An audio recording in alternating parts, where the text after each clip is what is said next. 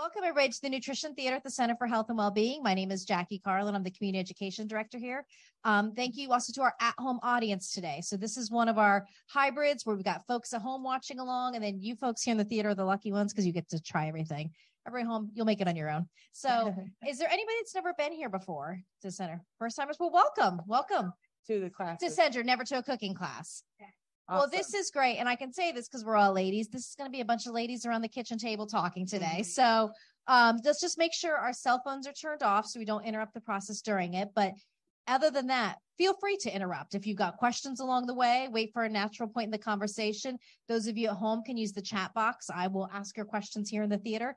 Allison and Amber, I haven't told you this yet. Please repeat their questions into the microphone because the folks at home never hear the questions. So It can be about an ingredient. It can be about the topic. It can be about health.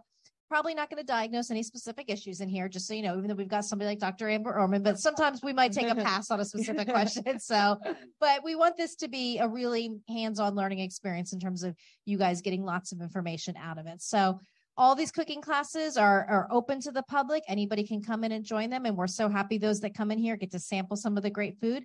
Everybody, regardless of your home here, will get a link to the video afterwards. So if you want to watch it again or share it with a friend who couldn't be here today, we'll send that link out afterwards along with the recipe booklet, a digital version of it as well.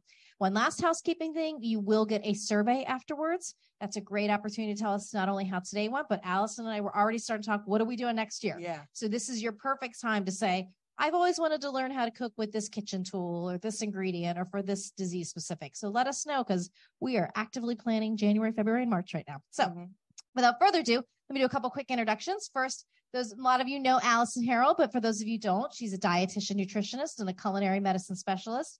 And she's been passionate about food and nutrition for more than 20 years. She advanced her knowledge by becoming certified culinary medicine specialist, certified in weight loss management. And she believes every time we eat, it's an opportunity to improve our health. I love Allison because she's always just talking about what to eat, not what not to eat. So, which is a really fun way of thinking of food. So we have her here all the time. And not only are you guys going to learn a lot about food and ingredients today, she's the kitchen gadget queen. So my kitchen is completely different now since working with Allison. I don't have dull knives anymore. She's going to tell you why at some point, I'm guessing. So I won't spoil her fun. So thank you, Allison, for being here. And we're very excited to welcome the first time for our Food is Medicine, Dr. Amber Orman. She is a bit of a rock star in town. For those of you who may have seen her on, she's been on TV all month long. She's been all over the place. And she's a double certified radiation oncologist and a lifestyle medicine specialist focusing on breast cancer treatment and prevention. She is the first ever chief wellness officer of the Advent Health Medical Group. And she's working to improve the well-being of her colleagues, which is probably a tall task. I think people think doctors are healthier. So also she's the co-founder of the HEAL, Healthy Eating and Active Lifestyle Program at Advent Health in Orlando. So I'll let you talk about that a little bit more as you go on. I won't steal your thunder on that. But she collaborates with the American College of Lifestyle Medicine as a member of the Health Systems Council and serves as the chair of the Cancer Member Interest Group. So we are so thrilled to have you here. Welcome. It's a pleasure. And she runs a lot. And she runs a lot. Over 100 miles. And she doesn't sleep, we've learned. I don't know how she does it all. 7 hours. She just goes to bed very early because she gets up very early. So I think what we're going to do is get started. I'm going to let Allison kick off by telling you what she's going to prepare today, and then we will get into our program. Okay. So today we are going to be making a tempeh tacos, and we will be eating it with some yummy vegan queso. This is Amber's or Dr. Orman's favorite dish, and we wanted to include that. And we are also going to be doing edamame guacamole, and I also made in advance some delicious, amazing chocolate pudding made with some tofu, and it tastes, you would have no idea that tofu is in it. I even tricked my husband with it. So before we get started, I just wanted to point out a few things because I need to get things cooking. I diced up some carrots and potatoes, and I need to boil these first. So for about 10 minutes. So I'm throwing that in there, and bless these tools, because this I use to prepare. There was a lot of chopping in the past. I would do it with a knife, and I would be cutting all day long. So I love this gadget because it can do a small dice, and it's really simple and easy. So I'm going to let these boil to get soft and for 10 minutes. And then one other thing I just want to point out, this is tempeh. Does anyone know what tempeh is? Okay, it's a fermented soybean. So this is what it looks like. It comes in this package when in the grocery store. You'll find it in Publix in the produce section where all the vegan and vegetarian things are. And I'm just going to crumble this up to make the tempeh tacos. Okay, you can take it away now. So fun. So I primarily treat breast cancer. And so we talk about soy often, and it's October and we talk a little more about breast cancer in October. So we thought timely time to talk about soy. Definitely. And soy is it's very misunderstood when you go, online to blogs or social media sites or whatever. There's a lot of fear surrounding soy and breast cancer, and people or even physicians are under the impression that soy might cause breast cancer or it might be dangerous for somebody who's been diagnosed with breast cancer to consume it. But when we look at the data, it actually prevents breast cancer in the first place, and it prevents breast cancer recurrence, and it works in all breast cancer patients. So it doesn't even matter if your tumor is one of these hormone responsive type tumors with an estrogen receptor on it. And the reason soy actually works on a different receptor in a breast cancer cell than our human estrogen. Okay. So it has a different effect. So while our human estrogen can actually be food for a breast cancer cell, it can grow breast cancer, soy actually turns it off. So our human estrogen turns breast cancer cells on, and soy products actually turn them off. But they molecularly look a little similar. And so that's part of the reason we have this kind of mass confusion in the literature. But when you actually look at studies, it's really clear that there's a beneficial effect. So we can kind of put the breast cancer piece to rest. Now, why else would you want to eat soy? It is an incredibly wonderful source of protein, okay? And we talk about that concept of a complete protein. Welcome. And, it's really something that we've kind of debunked over time. A complete protein has a full complement of essential amino acids, and those are the amino acids that we don't manufacture in our body. But in reality, when we eat foods, everything has protein in it. Even the cucumber and the carrot have protein in them, just in smaller amounts. And our body takes it all in, breaks it all down into amino acids, which are the building blocks of proteins, and we store them. And so we have a big, storage bucket in our body somewhere. Maybe it's like under our left arm over here. I don't know. And that's a joke. We don't have a bucket in there. But we store those amino acids in our body so that they're ready when we need to build things. Okay. And you don't have to eat all of the essential amino acids in one tidy food, to allow your body to do what it needs to do. But soy does actually contain all of the essential amino acids. Okay. It's also a really amazing source of protein. Okay. We're kind of protein obsessed in this country. Yes.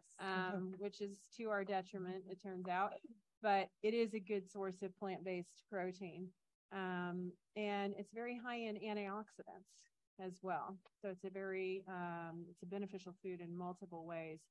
But we do want to, when you look at these packages, you'll see that we're choosing organic soy as often as possible. And at a minimum, non-GMO soy. Okay. And anything labeled organic will be non-GMO. Exactly. And so good sources, I think tempeh is one of the best sources of soy. It's one of the least processed sources, and it's fermented. So there's like this additional benefit of it being a fermented product. You get some good bacteria in your gut along with the soy itself. After tempeh, which is just fermented soybeans pushed together, we kind of move down the line to a little more processed tofu, which is in the pudding today. And that is soybeans kind of blended with water and a couple other things and pushed into a block. We all know what tofu looks like, just that amorphous white stuff. And then we have other things like soy milk, okay, that are a little more processed, watered down tofu, essentially. And then edamame are the whole soybean. Right. So not processed at all. So these things are wonderful to incorporate into your diet on a regular basis. I love the soybeans. You can find them in the freezer section, and they come in a box with like 6 packets. So if I'm home and I know I need to have a little bit of extra protein with my meal, I'll throw that on. I've even roasted those, and they actually start tasting like peanuts when you roast them. It's really delicious. Yeah. Yeah, that's another way. When sometimes when we're changing the way that we eat, we're maybe going towards a more plant-based diet because we've heard more plants, are a good thing, which is true. But we may be eating too many nuts and seeds in the process. And that's very high calories. Yeah. And so roasted edamame, you can even buy it pre-roasted, is a nice nut-like thing that doesn't have all the fat and the calories in it. And so it's a kind of a satiating, crunchy thing. It kind of gets you where the nuts would get you in terms of mouthfeel and satiety without being so calorically dense. Yeah. And you've been plant-based for how many years? It's like, I think about 17 years. Wow. A long, long time. And I started this kind of journey because I grew up on a farm in Indiana. And we had cows on our land, and we didn't actually raise the cows, but we would rent a field out, and people would let their cows just, hang out and do what cows do. And then as part of the payment, we'd get a cow butchered every year. And so I was eating, hormone-free, grass-fed, all the buzzwords, fancy meat when I was growing up. And then I went away to college, and the meat in the cafeteria didn't taste like the meat at home. And I'm like, how is a cow not a cow? Like, what's going on here? And I really started to learn about nutrition when I was in my undergraduate engineering career. And it was because of that. And also because I needed to optimize the way I was able to perform in my life. Like, I knew I needed all A's in this engineering school. I was going to med school. It was going to be hard. I wanted to be able to really achieve, all of these things. And so I started retooling my food and, working on my sleep and my movement, and kind of got myself to a place where I could handle all the stress of the engineering school and then the med school and the residency and studying along the way. And so that personally got me to that point. And then it just naturally became part of my medical practice when I went to Miami for my radiation oncology residency. And I kind of connected with this group studying functional medicine. And so I completed a functional medicine program there in tandem with my radiation oncology residency. Oh, wow. And I was just kind of fascinated that neither of the things intertwined. Nowhere in my medical school curriculum did we talk about food or movement or sleep or stress. Nothing. Right. It's and so sad. it's crazy. Yeah. It's sick care, not health care. And so that was a problem for me. And so I incorporated that into my practice when I was at Moffitt Cancer Center, and then later came up on lifestyle medicine and got board certified in lifestyle medicine, which was kind of what I'd been doing already with the functional medicine approach. Right. I've always been very, let's get it in the food heavy, and let's do what we can with our life, and then bring in supplements and pills if we really have gaps after we address our lifestyle. And so lifestyle medicine is really kind of where I found my home in the way that I practice now with my patients. I love that. So we mentioned the HEAL program. Why don't you share more about what that program is? I love the concept. Yeah.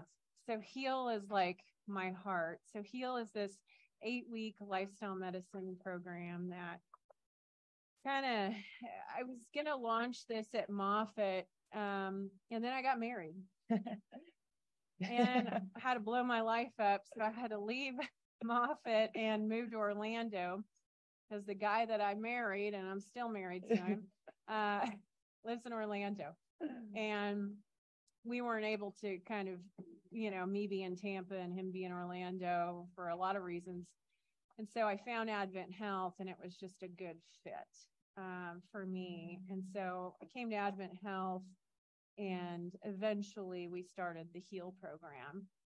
It's 3 years now, over 3 years it's been going. And it's for now all cancer patients. So anybody with a cancer diagnosis is welcome to attend. And it's an 8-week series of classes. So we meet for 90 minutes a week, 8 weeks in a row, and we talk about food and movement and sleep and stress, the emotions around a cancer diagnosis.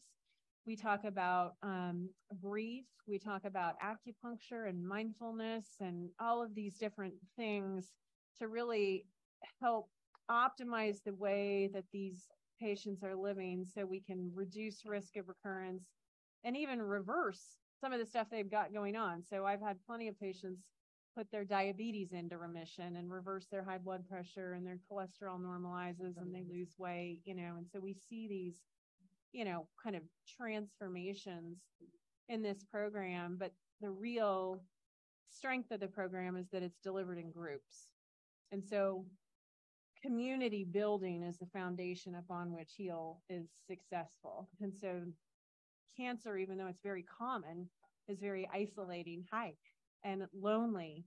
And, especially for women who have been taking care of other people and just, it's always been about someone else and maybe neglecting self-care. And suddenly here we are. And it's like, now nobody's really able to help them in the way that they need. And so it's a very isolating thing.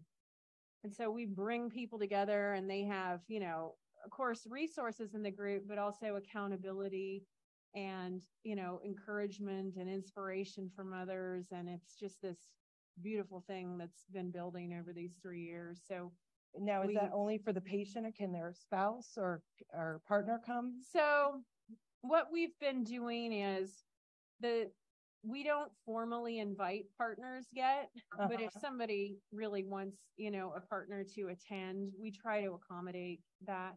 Gotcha. There is a session about kind of side effects of cancer treatment that's much more sensitive and intimate, and we're talking about, all the things that can happen to the female body after we shut your hormones off. Yeah. And so that session, we don't have anybody but the patients attend. Right. So that everybody's comfortable kind of talking through these issues that probably haven't been addressed. Right. So then you complete the 8-week program, and then we go into an alumni program, and then that's like forever. Yeah. Till the end of time. So we have like 100 and, actually it's over 200 women now in the alumni group. So what do you do with the alumni? Well, we meet monthly. Okay. And they pick the topic. I do a deep dive on whatever they want to learn about, or I bring in a guest. That's so cool. And so like next week, we're talking about postmenopausal changes and what happens with hormone, blockade therapy, and how can we help with the side effects. And that is amazing. We're going to really do a deep dive on adaptogens. What can we do with adaptogens in these people? Are there any herbal things that can help? And so that sounds like a topic for everybody. Yeah, like it is. Everyone. That's amazing. It is.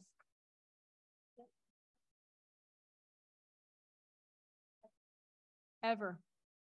And how can you get into the HEAL program? So to get into the HEAL program, you go to Advent Health Cancer Institute's webpage and search for HEAL, or you can actually just put in Amber Orman HEAL program, and you pop right on. Okay. There's a gynecologic program separate from mine with Dr. Natalie McKenzie. And so gynecologic cancer patients typically will go into that program with her. We are kind of co-founders of this program, but our programs are separate, and we've each designed our 8-week programs differently. So, yeah. All right. I'm going to jump. Oh, so good. No, it's now open for anybody with a cancer diagnosis. And my goal, honestly, is for it to be open for all humans. That's really what I think I'm trying to, get my career to a point where we just have HEAL for anybody, and you don't need to be sick to be in HEAL, because this is preventative medicine. Health. Yes. No, so it's covered by insurance. Yeah, so if it's basically billed like you would come in and see me in the office, it's just like an office visit. So you just make sure I'm a covered provider on your insurance. So that's how it works. Yeah. What you doing, Allison? All right. So I'm doing the vegan cheese sauce. So in the vegan cheese sauce, we have cashews, and I soak them overnight. When I made this earlier in the week, I didn't soak them overnight, so you don't have to necessarily do that. You can boil it for boil water and soak it for 30 minutes in hot water. But I did soak it overnight, and that adds some additional protein to this. And then I boiled these potatoes in my pot. I got to show you this pot because I am the kitchen gadget queen. I love this. I have a small kitchen with no storage space, and I was so annoyed with all my pots and pans just like wreaking havoc. They nest in each other. So I have a full set, and it just like piles up all together, and I have two little handles that I can have, and it's amazing. So I just boiled the potatoes and carrots, and they're steaming, and I'm going to put that in here. And what's going to make it have a cheesy flavor is something called nutritional yeast.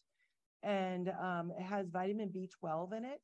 So if you are a vegan, a lot of times you could potentially become deficient in vitamin B12. So adding in food sources like nutritional yeast is a great way to add in some B12 into your diet. Now, this recipe doesn't have soy, but it's one of Dr. Orman's favorites. She's like my favorite party trick. This cheese sauce. And she's like, I've got to have it. I'm like, all right, I'll make it in the class.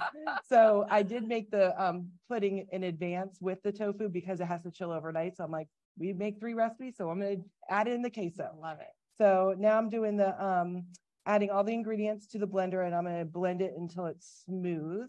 So next I'm adding in our nutritional yeast. I'm doubling the recipe. So if you're looking at what I'm doing, the recipe is doubled.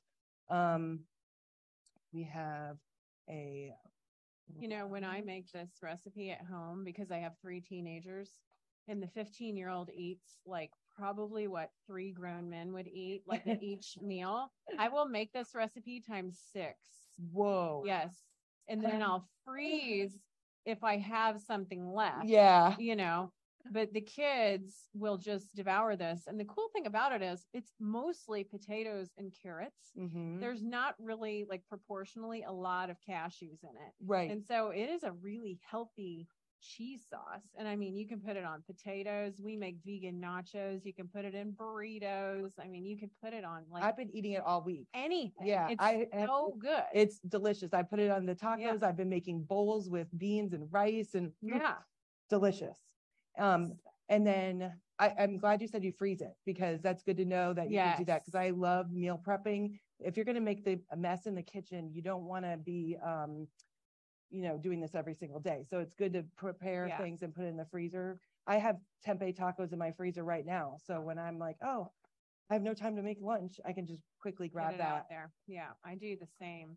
And I would say this cheese sauce, did we omit the oil in it? Yes. Okay. Yes. So the original recipe, I mess with every recipe I make almost always. And so there's coconut oil in the original recipe from the website that it came off of. And you don't need it. I omit it, and I like it better without it. It's a little runnier and more cheesy spready. So it's nice without it. And then you can mess with the seasonings. You can make it spicier. You can add a little more nutritional yeast. Yeah, I doubled the nutritional yeast, like you said. Perfect. So, and it's delicious. Yeah. So, but it's one of those things where people say, this doesn't have cheese in it. I mean, it is so good. And I'll make a crock pot of it for a party and make a big thing of like taco bowls. And people just assume that's cheese and they eat it, and they just, nobody knows. Kind of cool.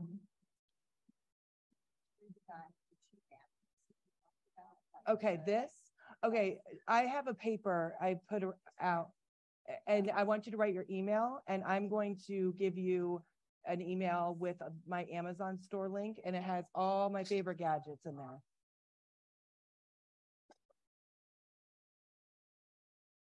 Yeah.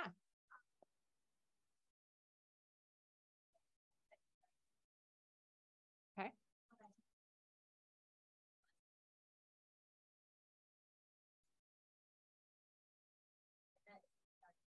Yeah.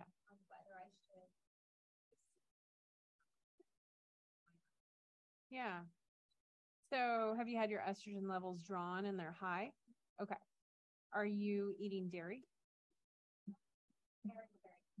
Okay.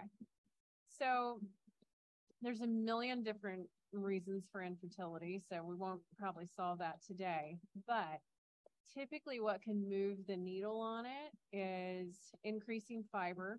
Okay. And so you're already, if you're a vegetarian, you're eating mostly plants. Pulling the dairy out completely can help decrease inflammation in the body because it has a beneficial effect on your gut microbiome. Okay. So dairy, we don't really have the enzyme to process cow breast milk after about the age of 2 or 3. I love the way you say that, cow breast milk. That's what it is. Yeah. That's no one noticed. Yeah. So we're not baby cows. So that lactase enzyme, it starts to wane. And most people are, in fact, lactose intolerant, but it may not be perceptible to you because we're kind of always eating it and we're always just experiencing what it feels like to be on dairy. Sometimes pulling that out can really be a game changer in your health. And so that can help improve the health of your gut microbiome, okay, and which lowers inflammation and helps your immune system kind of function better. There may be a little bit of insulin resistance at play here. That's usually part of infertility in some way, shape, or form. That's also helped by incorporating more plants and less animal products, all of them included, eggs, dairy, of course, fish, meat, chicken.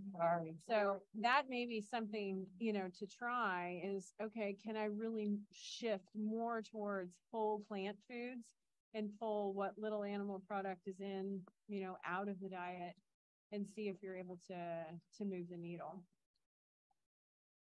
So soy is fine. Yep.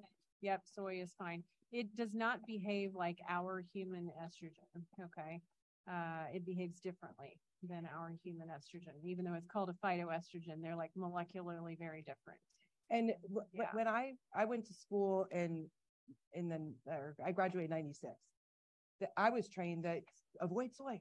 And that's back then, that's what it was. And so I'm really excited for this topic today because this research shows it is good and it helps prevent cancer and a whole host of other things. Yeah. So, so I think also depending on when the physician was trained, they may not be up to date on the newest. And they probably didn't even hear anything about soy. I mean, we don't talk about nutrition in medical school typically. There's none in mine. So, their information has probably come from some site on the internet, may or may not have been even valid, or just kind of word of mouth stuff, so with the data that supports soy. Now, you want organic soy. We don't want to be eating like soy protein isolates. We want whole organic soy. So tempeh, tofu, edamame, soy milk, like soy sauce is not a good, source of soy. That's a very processed thing. These other things are much better. Yeah. I'm gonna make it really loud. So sorry. This is your Vitamix. I didn't use mine. Unsweetened soy. And there's a brand called West Soy that's just soybeans and water. That one and can you Trader repeat Joe's. What you just said because I was West so rude Soy. with it. Sorry. Yeah, I usually have to add more water to it too. Okay. You probably, I would add more water and it'll really cream up and get silky. Perfect. Okay. West Soy, like the direction West Soy. So that's a great brand. It's organic soybeans and water. And where do you get that? You can find it just at random grocery stores. I actually just ordered a case from Amazon and it was cheaper than it was in the store. Oh, good. Now you can also get is this tempeh you're talking about or soy milk? Okay. Yep. Gotcha. Yeah. And it's get the unsweetened, plain unsweetened, and that will translate into whatever you want to use it in. If it's a dish or just it won't be sweetened in a weird taste. Trader Joe's store brand. The shelf stable one, that won't be in the refrigerator section, that's another good option. It's just soybeans and water, organic soybeans and water. And then beyond that, almond milk is a decent plant milk. Almonds take a lot of water to grow. So I really am at the point, this many years in, I'm trying to think about, okay, like what happened before this product got to the shelf? Can I make a better decision? Oat milk can be a good option too. Unsweetened oat milk. oat milk has a lot of carbs in it, and if I'm gonna have carbs, I want to eat my bread. Is Yeah. what I say. You gotta, it's not good if you have any sort of kind of insulin resistance at play. It's not the best choice for a milk, but it can be good. Like if you're trying to switch your creamer over and you just need a little creamer and you want to not consume dairy, oat and soy are the creamiest kind of next to dairy milk, substitutes. Yeah. Yeah. I know. Yeah.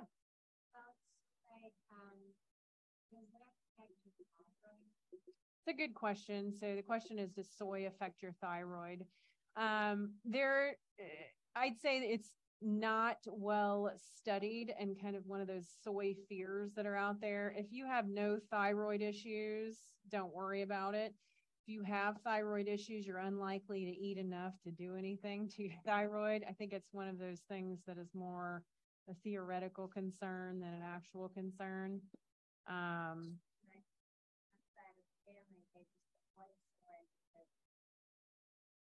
Yeah. Usually thyroid issues are inflammation, and inflammation is just a global thing that's happening. And the reality is you probably need to work on, how can we clean up the rest of the diet than like obsess over, soy. And I see a lot of patients who are kind of in that space with soy. And then we'll start working on other things like let's pull the processed meats out and the red meats and let's work on these other things. And then you're able to eat a little soy as a protein replacement and actually see improvements in thyroid function. Yeah. And I have heard men concerned about soy and man boobs. Oh, yes. Another myth. You don't get man boobs with soy. Yeah, that just doesn't work that way. Usually, that's an estrogen driven thing. And that's usually a product of too much extra body weight, which is converting testosterone to estrogen in your body. So when we have high estrogen, it's usually being made in our extra adipose tissue by an enzyme that we actually turn off in breast cancer patients with pills. The aromatase enzyme is what we try to turn off, and that takes testosterone and converts it to estrogen, and it works in our bodies and in male bodies. Shockingly good. So, yeah. Shockingly good. Uh-huh.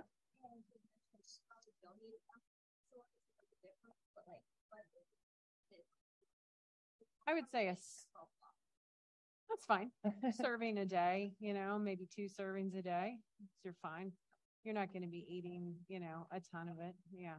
So I'd say work on the other areas. The dairy is low hanging fruit, dairy and eggs, and then bring in, different plant dairy replacements that are clean instead.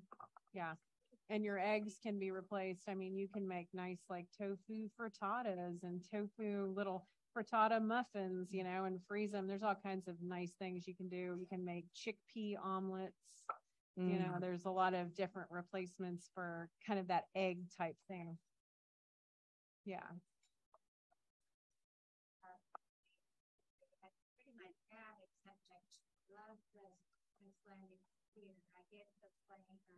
The yogurt. Yeah. So, this is eliminating all dairy. Correct. And there are some really nice yogurt alternatives. You can find even Greek yogurt. So Kite Hill has a really nice, it's almond based, but it's an almond milk Greek yogurt. Kite Hill, like fly a kite. Yeah, that's Kite good. Hill. And they make a cream cheese too. I served it to my son, and he had no idea that it wasn't milk, like dairy based cream cheese.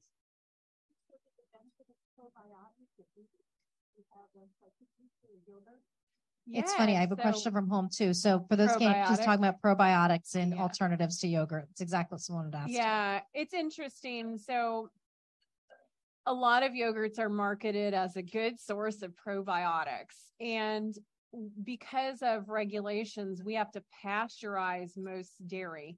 So the yogurt's made, it did have nice probiotics in it, but we heated it and killed them all. And then they'll dump a probiotic back into it, basically, before it's packaged. So you want to be eating actual fermented foods like tempeh and sauerkraut and miso and kimchi. And you can buy the plant-based yogurts are not pasteurized. They actually have the original bacteria, that are in there with the fermentation fermentation process. So, it's just a marketing thing, really. And, I would also say, unless you've been on antibiotics, you probably don't really need a probiotic as long as you're eating enough variety, enough different types of plants in a given week. Okay. And so the magic number is 30 plants in a week. That gives you maximal gut microbiome diversity. And you can eat, we're going to have 30 plants here today. Just in the ingredients. I guarantee it, without even, looking at the list. You're going to reach and the 30 herbs and here. spices count as well. So it's amazing. Different. Yeah. So like I had one of my best friends, she eats the same thing every single day. And she showed up that she had nutrient deficiency because she ate the same thing every single day. So you really want to have some variety. And it's like what you're talking about, the amino acids and you want to have a variety of different foods to build protein and get different amino acids from the foods that you're eating. Well, when you're talking about probiotics, I know this is another subject, like there's supplements from probiotics, which I know is always, they're not regulated. They're not, whatever the word is, what do you recommend supplements ever, especially if somebody is going with a plant-based diet? So you do, in fact, need to take a B12. Okay. So B12 is made actually in microorganisms in dirt. Okay. And it's not actually made in anybody's body. It's not made in the cow's body or the chicken's body or our body. It's made in dirt. And so we have to, when we're not eating any animal flesh, we've got to take a B12 or eat dirt. Those are the options. And most people choose to just take a B12. So when you switch from, plant-based, if you're fully off of animal products, then you do have to take a B12 or you'll get into trouble. That's really the one essential thing. Now, most people do need to take a D3. Most of us are vitamin D deficient, even in Florida. We just don't get out and have 20. You got to have you're basically going to be nude sunbathing from the waist up, to get your vitamin D every day. And I'm not doing that. 20 minutes a day, a couple days a week. So everybody needs to really take a vitamin D. Your dose would depend on your level. So I can't, tell you what you would need. And then beyond that, supplementation is really tailored. Are you eating enough omega-3s in your diet? If not, maybe we add an omega-3. And primary care physicians, is that on the normal panel, or do you specifically have to? You gotta ask. Yeah. Some people will kind of order that routinely. I'd say most don't. So a vitamin B level and a vitamin D level are nice things to get just once a year to see where you are. And that can guide how much you need to be supplementing, in your life. Yeah.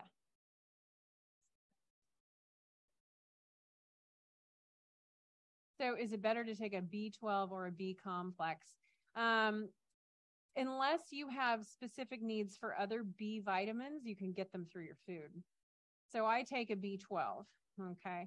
I actually take a product that has B12, D3, plant-based omega-3s, algae oil. And then it has a little boron and selenium and iodine in it. It's called Complement Plus. And it's a multivitamin of sorts, but it's a very smart multivitamin that's well sourced, and it doesn't have just all this list of A, D, K, all these things that you really can get in your food and you don't need to be supplementing with. So it's a nice product. So what do you think of the cheese? Isn't it amazing? It's like a party trick. Isn't it amazing? Yeah. Yeah, and you're eating mostly potatoes and carrots and nutritional yeast. So I'm gonna get loud. yeah. And the whole, I think she doubled it. And let's see. Yeah. Doubled is only a half cup in the whole recipe that you're eating between all of you. So it's wonderful. Yeah. No, this is the edamame guacamole. Yeah. I'm very excited about. Yummy. I doubled this recipe as well. Dr. Urban, there was a question from someone, where do you get Compliment Plus? It's an online thing. I order directly from their website. You can get it on Amazon, but I always worry, was it sitting in a warehouse somewhere or where did it come from? So their website is called lovecompliment.com. And it's, they have a lot of different things now. But that vitamin in particular, I really like.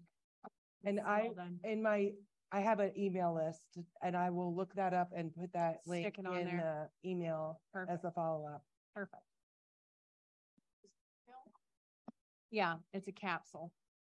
The other interesting thing, omega-3s. So sometimes we'll be taking fish oil. Omega-3s actually come from algae. Mm-hmm. Fish eat algae. We eat fish. A byproduct of the fishing industry is fish oil. Just smash a bunch of fish flesh and fish oil comes out of it. Yeah. So then we're getting microplastics and heavy metals in the fish oil capsules. Yeah. Go straight to the source and take algae oil instead of fish oil. And I it's can just remember like my B12. parents eating the cod liver Oh, oil, and I'm like, I horrible. never want to do that. Then you're like Burping it up, and bad. So no, that's why I hate fish. I don't like to eat fish. I don't like the taste of it, smell of it. So I do the algae omega-3s because it bypasses and you have no flavor, not at all. Yeah. I'll include that in the email as well.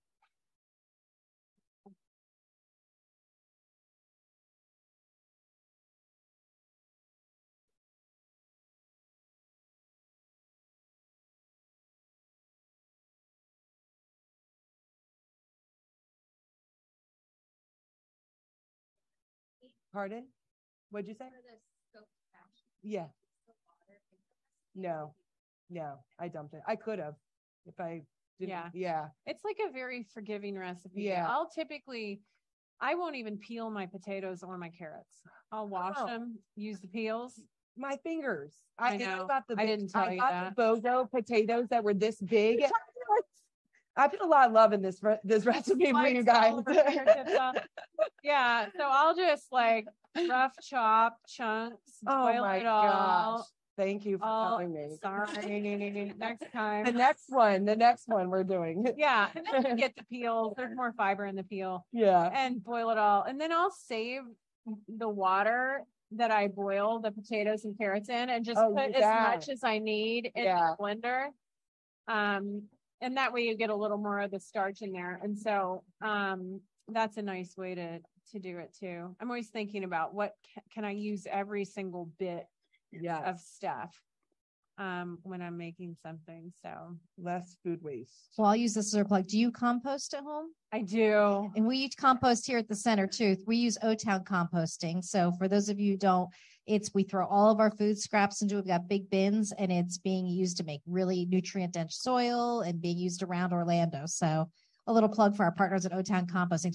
We've diverted something like 1,000 pounds a month from the cafe here that we're doing now since we started doing it. Yeah. Wow. Yeah. That's amazing.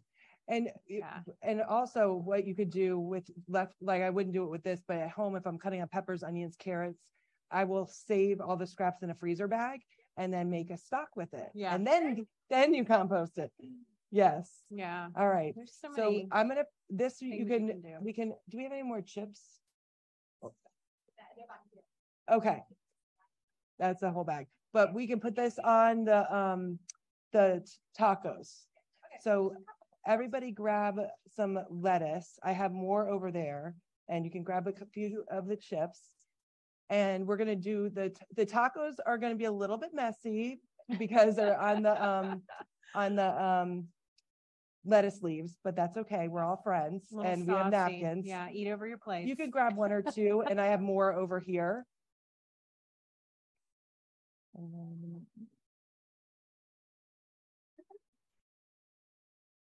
then- These pots are too heavy to pass around.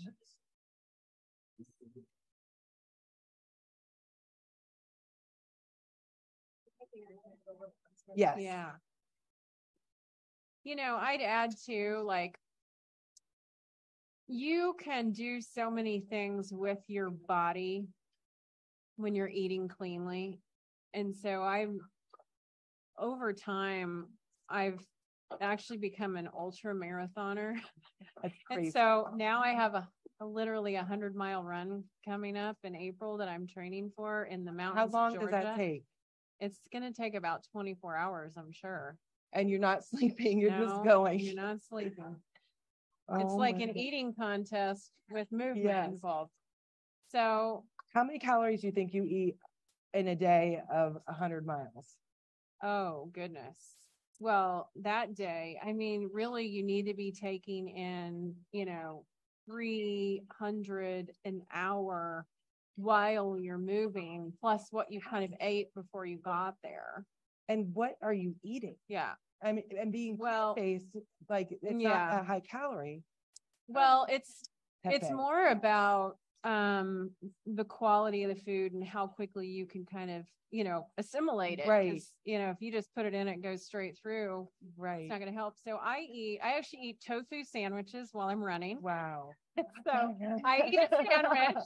So I'll toast. I have this, I make my own sourdough bread. Ooh. It's like a gluten-free vegan sourdough with I a don't bunch know how of you have time amazing to work. grains. I mean, Well, I am like a master of like efficiency, and Yeah. I am very regimented because that's the only way I can survive. totally. So Yeah. that's how I do it. And I have systems for everything, Yeah. so I have to be very intentional, and it works. I'm, do a lot, and I've got it together. Like, I'm not about to break. And you're not, you're always very zen and chill. Like I would be Yeah. so stressed out if I was like Yeah. all these things. I think working in the field that I work in, close to so much grief and suffering, Yeah. really just, I'm constantly grateful for what I have and what I'm able to do in my life and with my body, and the way that I'm able to serve people. I think you just stay so Yeah. grounded in that Yeah. things don't stress you, Right. in a deep way. Yeah, Right. I can get flustered, but it's like quickly, like, all right, deep breath, move Yeah. on. Focusing So on abundance and yeah. And and I've got my day arranged so that I have adequate time for myself in the morning to really set myself up for success Yeah. the rest of the day. Yeah. And this is why I get up at 4. No, it's dark, it's quiet, nobody's calling, nobody's emailing. No one It is needs a you. Beautiful time of the day when I can just focus on myself. Yeah. And I have basically from 4 until about 7:30 Uh-huh. to have my coffee and to sit quietly, and then to do my workout, take a shower, and then boom, hit the clinic, doing 17 things at one time, getting home, feeding the kids, packing lunches for the next day, falling asleep. And then I have like my quiet, What time do you go to reset. bed? I try to be asleep by 9 Wow. because I want 7 hours. That's kind of the magic number for 7 to 9 Yeah. for adults. 7 works for me. And how do you get your kids to go to bed? Are they going to bed at 9? Or are you trusting I- that they go to bed? Don't care what they do. They are 13, 14, and 15. They all Yeah. need to launch into this world. If they want to stay up late and suffer, like I see it, like, okay, make that mistake now and learn not to do it Right. until you're like off in college and have to learn that. Right. So I don't micromanage my kids. Uh-huh. They have structure, Yeah. but I try not to be like micromanaging about homework and bedtime. Used to be, Yeah. but at a point we let that go just to let them Learn. self-regulate. Yeah. And learn what happens when you don't do the right thing. 13, 14, 15. Do we need more lettuce? Kind of, well, I say we really start kind of releasing the reins at about the age of 13. So the little one, he's a little easier. He's more emotionally intelligent. He's just more intuitive. He has more common sense than the other two. Thank goodness, because the last one that's going to be in the house, I think, is going to be the easiest one, because I'll be like checked out when the other two are gone, especially the girl, the 14-year-old girl. She's hard right now. Oh, goodness. It's just not right. It's not right. So, yeah, I think, we've kind of, the pendulum has swung. I had so many responsibilities, and I was kind of, self-managing from a much earlier age. And now I think we're very protective and want to protect them from suffering. I want my kids to suffer. I want them to figure out how to manage their emotions before I'm not there with them, so that they're not kind of oblivious when they hit the real world. And so, we try to, they have, an allowance, and they have to do their little accounting and their little fake checkbooks, and, they have their chores, and we try to give them some real world structure, as much as we can now, to teach them, okay, later it's all you. Yeah. It's all you. That's good. Okay, where is it? Oh, right over there. I have some I can scrape it out of the.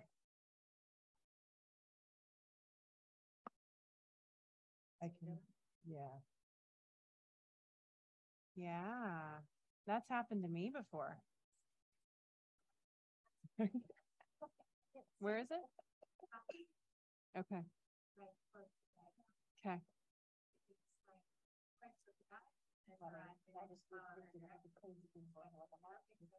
It's good. All right. No. Okay.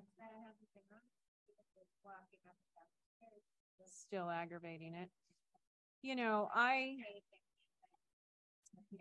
I don't take anything like that either. Because it does disrupt your gut microbiome, and the microbiome is really what we need to help with all that inflammation. So you're saying, so that people at home can hear for a tendinitis, or really just any inflammation, an arthritis, a skin rash, like how can we more, I don't like the word natural, but how can we more naturally deal with these things? For me, when I had plantar fasciitis, which is it's an awful thing. It's terrible. And, I had to stop running on the road. That was a game changer. I only run on trails now, or sand or soft surfaces, no more road or pavement or anything like that.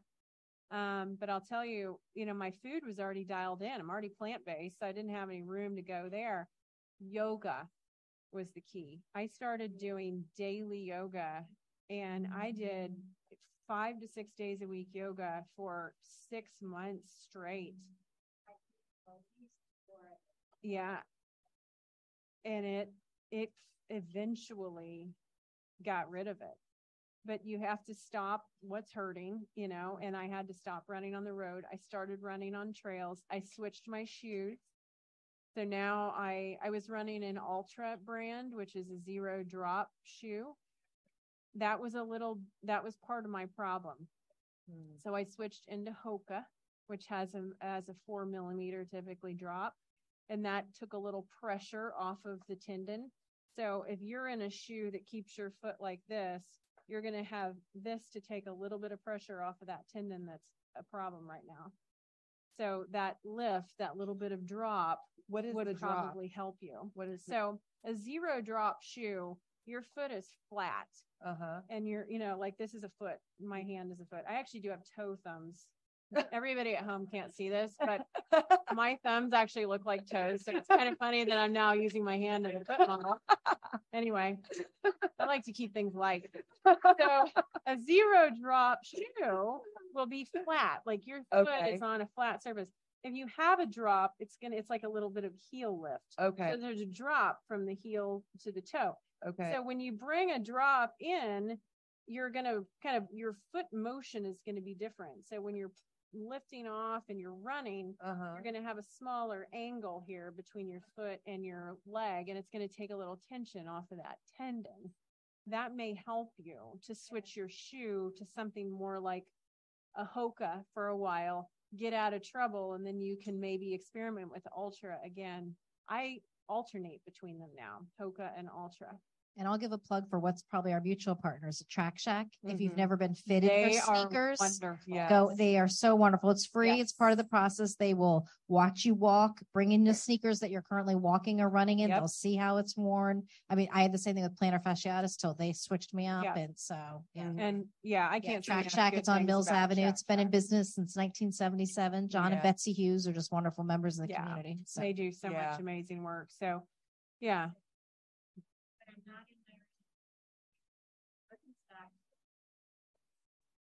Yep. Have you tried Bionics? I have a high arch though. Do you have a high arch? Okay. Okay. Yeah, my feet are very flat too. The other thing I did was I wear it's called the Hoka recovery sandal. And it's like UFOs are softer than the Yeah. Hoka. They're a little too soft for me. The Hoka has more structure and it has perfect arch support for my more flat foot. I never am barefoot. Never. Today I have like these fancy sandals on. These are not good. These are not good because they're flat. Yeah. Okay? So I'm like intentionally creating an arch when I'm standing here to try to like replicate my recovery sandal. But that Hoka recovery sandal was a game changer for me, and to never be barefoot. I have like 5 pairs of them. They're everywhere. So I can always like be in one. I have them in my car right now to change out of this when I get in there. Yeah. But it's really being intentional about your nourishment. So you're dealing with global inflammation, but also the way you're moving those tendons and your foot care. So between all of that, there's probably relief somewhere in there. So I noticed people have moved on to dessert. How's the pudding, everybody? Yeah. Allison, do you want to talk? Did you talk about the process? I haven't talked about it. I'm going to talk about that now. So the pudding is made with silken tofu. And so this is a great way to add in some soy into your diet. And I use this is the brand of chocolate, dark chocolate I use. It's free of 14 different allergens. So it's wheat, peanut, tree nut, dairy, casein, soy, egg, sesame, mustard, lupin, added sulfite, fish, shellfish, and crustacean free. So it's just pure cocoa. So, and then the cocoa powder. So I melted the chocolate on the stove. I boiled some water, put a glass bowl on top, and constantly stir. You can't walk away because you'll burn it. And you just constantly stir to melt the chocolate chips. And then I put it in my Vitamix with silken tofu. You drain the water out of it and add the cocoa powder and the maple syrup and a little pinch of salt. And then you chill it overnight. It's delicious. I did try freezing it and put a popsicle stick in it to see if it would taste good like a popsicle. And it was pretty good. So I prefer it as a pudding though, like this. And I would add some berries or some coconut. You could really zhuzh it up with whatever flavors you want. Maybe some hemp seeds if you want to have some toasted nuts on top. Yeah. Great way to add in some. I love cacao nibs on top of it. Yeah. Like whole cacao beans. Yes. They're crunchy. They're so good. Yes. Yeah. Yeah. I loved those growing up. Oh my gosh. Yeah, I know. So let's talk, what are some other health benefits of soy, like heart disease and I mean, it's a wonderful antioxidant rich, anti-inflammatory source of protein. And it's even when we're talking about tofu, it's a great source of calcium. You add calcium in the process of making tofu. And so that's a good plant source of calcium. When we're talking about tempeh, that's a good source of probiotics. And it all contains fiber, which feeds your gut microbiome. So it's just a wonderful, wonderful high protein plant food. Yeah. I mean, I eat soy once a day at least. Yeah. Yes.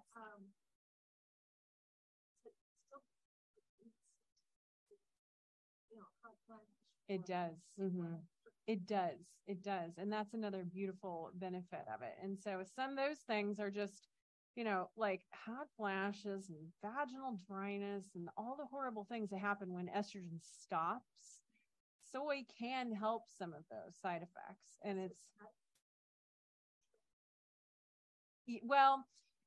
it does not bind the same receptors that our human estrogen binds. Okay. And when I'm talking about that, I'm talking about mainly the breast cancer thing. And so that's where the difference is. So it has the beneficial effects of helping hot flashes. Okay. But it does not cause breast cancer. And in fact, reduces your risk of getting it. Okay. So there is some overlap in some of these non-cancer related receptors. But it's a wonderful thing. And I even recommend it for my patients on the hormone blocking pill after breast cancer. Bring this in and it'll help them with some of those side effects, the hot flashes, because it's a menopause. We shut it off with a pill or we shut it off just by going through menopause. You kind of end up in the same spot. But it is helpful. Mm-hmm. Yeah. Yeah. So, and the other thing that's helpful with any of postmenopausal symptoms is just more fiber, more plants. mm-hmm. And that helps to change your metabolism. Okay. It changes your metabolism when you're in a postmenopausal state. We don't have the estrogen from our ovaries. We do have estrogen from peripheral fat tissue, but it's not enough. And so your body composition starts to change. We lose that signal to maintain muscle mass and to keep body fat low. And then we start gaining it right here. Our muscles start to become marbled, literally like a piece of, cow flesh. You'd see a marbling and we like celebrate that. Our muscles start to become marbled after we go through menopause because we don't have enough estrogen to say, keep the muscle tissue intact and strong. So we have to bring in other signals to help do that. And is the marbling like fat? Yep. It's just like, yeah, that's when you like lose muscle tone. You're like why am I getting it? Yeah. Why am I getting the whatever we call it? Yeah. Yeah, it's these hormonal changes. They change the composition of your body, but you're not powerless in this situation. We just don't often know what to do. So we need more fiber to keep our metabolism going, but we also need to change the way we're working out. And so we often think, oh, I just need to get my 30 minutes in on the elliptical and like watch a couple Netflix episodes. We got to change the way we're doing that because we have to provide a stimulus for that muscle tissue to remain. And the stimulus is lifting heavy weights and doing interval training. So no more 30 minutes at just like, moderate pace. We need you to do maybe even just 20 minutes and you're doing 4 quick bursts where you're really getting going. And then you're backing off and you do another burst and then you're backing off. You need these high interval type of things where you really provide this stimulus to keep your body composition, the way you want it with less fat, more muscle. And then heavy lifting is the other thing. So no more 5 pounds, for 25 reps. We want to do something like 5 reps 3 times for a couple lifts, like deadlifts and squats and bench press, and then you're done.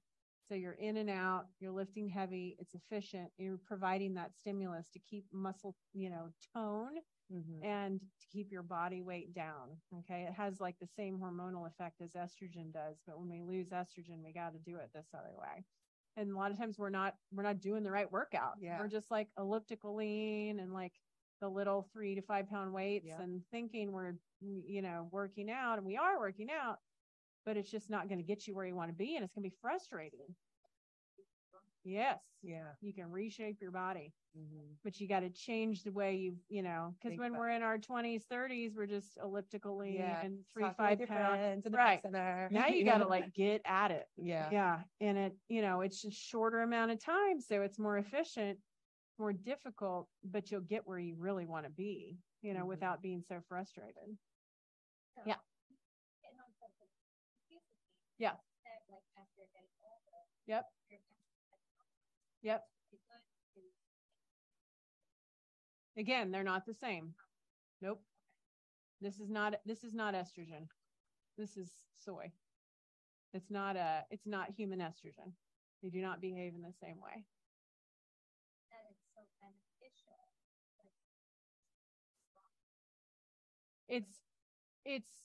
That's not what I meant. If I said it that way, I'm sorry. That wasn't what I mean. It's not a replacement for your estrogen in any way, shape, or form. it's a good source of fiber and antioxidants and calcium in the, form of tofu, a good source of protein. Okay. But it has nothing to do with replacing your human estrogen. It can help with side effects post-menopause, like hot flashes and things. But it's not replacing estrogen in any way. Yeah. Does that make sense? Okay, cool.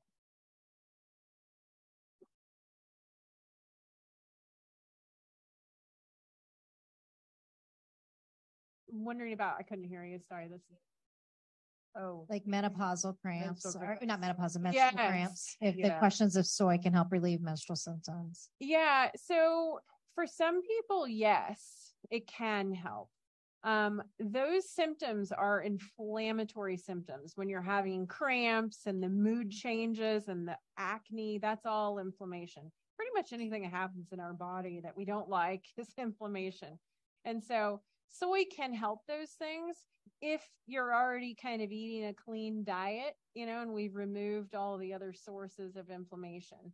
And so I always say, let's, if you want to think about your life in kind of the 6 pillars of lifestyle medicine, it's our food, our movement, our sleep, our stress, our relationships, and then substances like alcohol, tobacco.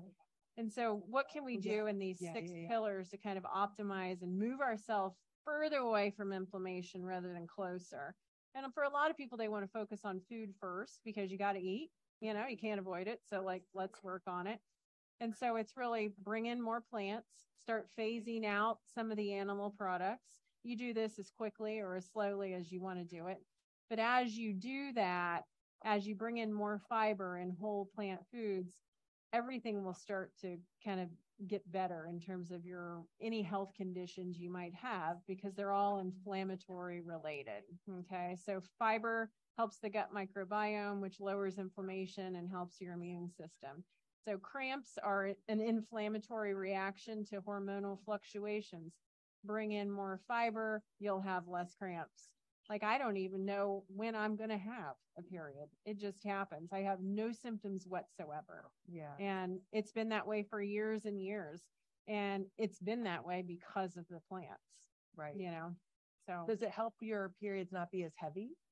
Like it can. Because I know someone in can. particular, she is a wreck when her periods are coming, Yeah. but her diet is not very clean Sure. at all. Yeah. And I'm thinking, like, if Yeah. I could this is a solution, eat more clean Yes. fiber and plant. Fiber's the key. That's Yeah. our biggest deficiency in this country. It's not protein, it's Right. fiber. And it's because our food is so processed, and they're, all these convenient foods, they don't really have much fiber in Yeah. it. And Yeah. how much fiber do you eat in a day? Well, I have tracked my food from time to time, and I'm over 100 grams in a day. Our requirement is very low for men and women. I mean, if you're only getting the requirement 25 grams a day for women, I mean, that's hardly any fiber. And I see a lot of clients one-on-one and analyze their food records. Yep. And they're not even meeting the minimum often. And we have to change the mindset about how we eat so that we are getting all that extra fiber in. Yeah. And you don't, Plants. there's no way you can be protein deficient. I've never, ever in my whole medical career seen a patient with protein deficiency. Yeah. Ever. But we're obsessed with it. Mhm. It's in everything. You got enough protein in this meal today, probably for your whole day. Okay. Because this is a very high protein, soy based meal. Mm-hmm. So keep that in mind. Don't focus on protein. You're going to just by eating food, a variety of food in your day, get enough protein. Mm-hmm. Be obsessed with fiber. Fiber's only in plants. Mm-hmm.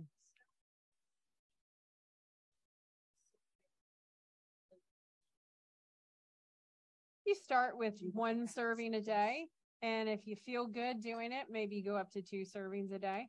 It's usually between 1 to 2 servings a day is nice. And you just, you choose organic soy. Mm-hmm. Yeah.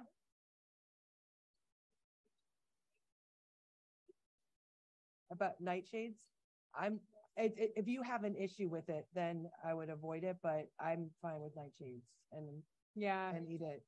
Yeah, Dr. Gundry is like, the nightshade man. that's not something that's well supported in the data. So food allergies exist. I've never met anybody allergic to a nightshade. So no, they're just another, Yeah. You're like, they're "Oh." another beautiful plant food. I eat all of my eggplants and peppers and tomatoes. Yeah, they're beautiful sources of different phytonutrients. Yeah. Yeah.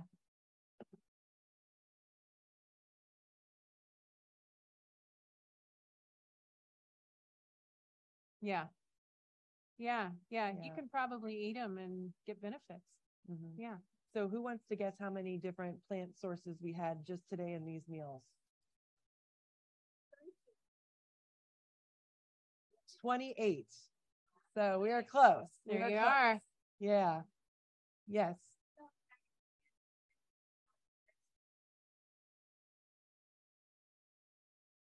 There's not beans. It's just tempeh. Just broken up. Yeah. Yeah. Yeah. Those are all They're Nope, it's fermented all soybeans. fermented soybeans. Yeah. Yeah. So you did you see the green soybeans that I used to put in here? So those are soybeans. So these are fermented soybeans. So yeah. Yeah. Yeah. You could add some beans to it if you wanted to, but Yeah. oh yeah. And this one, I don't know if it's organic. This is the only brand that they sell at Publix. So that's where, and I don't have a Trader Joe's so close to me. Publix Yeah. is literally I can walk to from my house. Trader Joe's has a good organic one, but it's non-GMO at least. Yeah. Home. Thank you, Dr. Orman, so much. My Thank you, pleasure. Allison. I love coming to meet you guys. I hope you all enjoyed yourselves. Don't forget to do your post-program surveys. Not about what, tell us your favorite thing you learned today, and I'll pass that along to Yeah. Allison and Dr. Orman. But let us know what you'd like to see us do in the future. So thank you, everybody. What? Fiber? Like a fiber filled one? Okay. Yes, definitely. Yeah. You're so welcome. Yeah. I'm glad you all But don't, came. like, don't, okay, biggest takeaway, don't just